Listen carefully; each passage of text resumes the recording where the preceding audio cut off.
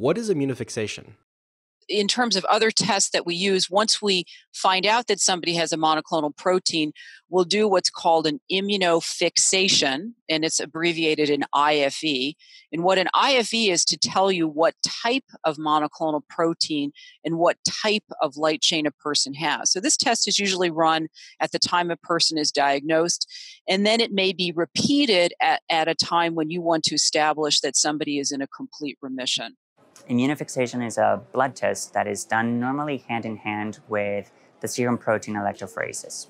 So when we're doing blood tests to try to identify the protein that's being made by the cancer cell, which we call a biomarker, we have a test called serum protein electrophoresis that can identify an abnormal amount of one particular type of protein in the blood.